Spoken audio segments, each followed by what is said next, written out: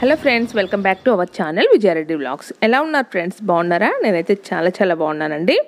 ఈరోజు వీడియోలో ఒక మంచి అందరూ ఇష్టపడే ఒక రెసిపీని తెలుసుకుందాము. అదేంటో చూసేద్దామా మరి. ఈరోజు వీడియోలో మనము బొబ్బట్లు అంటే భక్షాలు లేదా ఓలిగలు ఎన్నో పేర్లతో పిలుచుకుంటూ ఉంటాం కదా, ఒక్కొక్క చోట ఒక్కోలాగా. ఆ రెసిపీని ఈరోజు వీడియోలో చూసేద్దాము.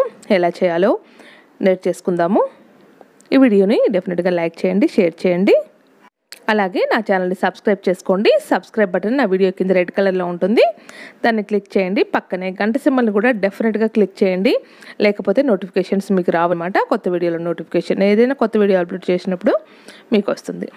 ఇక్కడ నేను మైదా తీసుకున్నానండి. మైదాతో భక్షాలు చేస్తున్నాను. మైదాని తడి పెట్టాలి కదా ముందు, అందుకోసము మైదా తీసుకొని అందులో కొంచెం సాల్ట్ యాడ్ చేశానండి.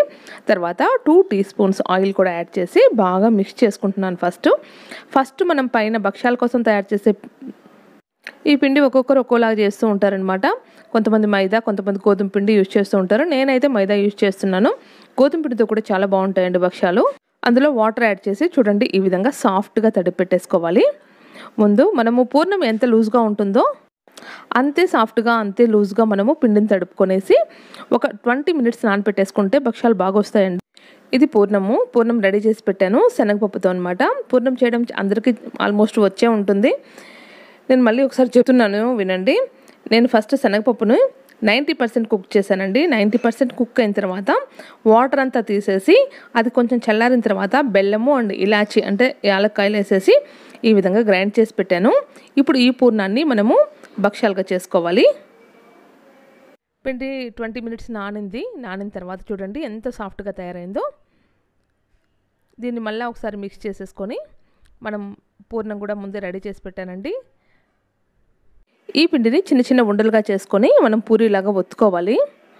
ఒత్తుకున్న తర్వాత చూడండి, ఈ విధంగా రౌండ్ చేసి పెట్టుకున్నాం కదా, దీన్ని మనము చపాతీ కర్రతో మనము పూరీలాగైనా ఒత్తుకోవచ్చు, లేకపోతే ఈ విధంగా చేత్తో అయినా కూడా కొంచెం పల్చగా చేసుకోవాలన్నమాట. పూరీలాగా చేసేసుకొని ఇందులో మనము పూర్ణం స్టఫ్ చేసుకోవాలి. ఈ పూర్ణం చాలా మెత్తగా ఉందండి. మనకు ఎటువంటి పరిస్థితుల్లో మనము చేత్తో చర్చినా కానీ చపాతీ కర్రతో ఒత్తినా కూడా విరిగిపోయే ఛాన్స్ అంటూ లేదు. ఈ భక్షాలు అయితే చాలా పల్చగా చేసుకోవచ్చండి. మనం చేసే టెక్నిక్ని బట్టి ఈజీగా చేసేసుకోవచ్చు. అలా పూర్ణం స్టఫ్ చేసిన తర్వాత ఈ విధంగా మొత్తం క్లోజ్ చేసేసుకొని ఒకసారి చేత్తో బాగా రౌండ్గా చేసుకోవాలండి. ఈ విధంగా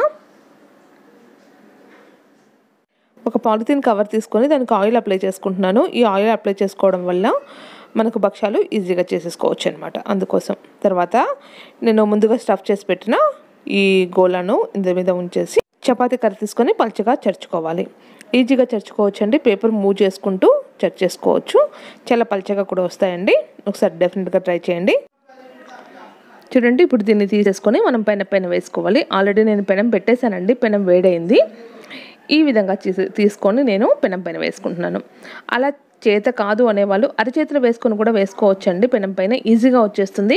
కాకపోతే దానికి సైడ్ కార్నర్ పైన ఒక వెయిట్ పెట్టండి. వెయిట్ పెట్టినప్పుడు ఈజీగా వచ్చేస్తుంది. ఈ చిన్న టిప్స్ ఫాలో అయ్యామంటే మనకు వంట రాదు అనే ఫీలింగే వద్దండి, ఈజీగా చేసేసుకోవచ్చు. ఇప్పుడు మనం 2 వైపులా నెయ్యి అప్లై చేసుకొని బాగా కాల్చుకోవాలన్నమాట, మంచి కలర్ వచ్చేంత వరకు. చాలా ఉబ్బెత్తుగా కూడా పొంగుతాయండి భక్షాలు. పల్చగా చేసినా కూడా సాఫ్ట్గా అంటే నోట్లో వేసుకుంటే కరిగిపోయేలాగా వస్తాయి అన్నమాట. ఈ భక్షాలు అంత బాగుంటాయి, అంత సాఫ్ట్గా ఉంటాయి. డెఫినెట్గా ఈ రెసిపీని మీరు ట్రై చేయండి. ఫస్ట్ పెనం పైన వేసే ముందు నేను నెయ్యి కానీ నూనె కానీ ఏమి అప్లై చేయలేదండి. అలాగే వేసేసాను. తర్వాత 1 సైడ్ కొంచెం కాలిన తర్వాత రివర్స్ చేసి తర్వాత నేను నెయ్యితో కాల్చానండి. నెయ్యి అప్లై చేసుకున్నాను.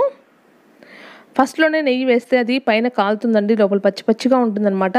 అలా కాకుండా ఒకసారి మీరు ఈ విధంగా భక్షాలు కాల్చుకోండి. చాలా టేస్టీగా ఉంటాయి. చాలా సాఫ్ట్గా వస్తాయి. మంచిగా కుక్ అవుతుందన్నమాట. చాలా బాగుంటాయి. చూడండి, భక్షాలు ఎంత ఉబ్బెత్తుగా పొంగాయో. చాలా బాగా వచ్చాయండి. సాఫ్ట్గా వచ్చాయి. చాలా బాగా కుక్ అయింది కూడా.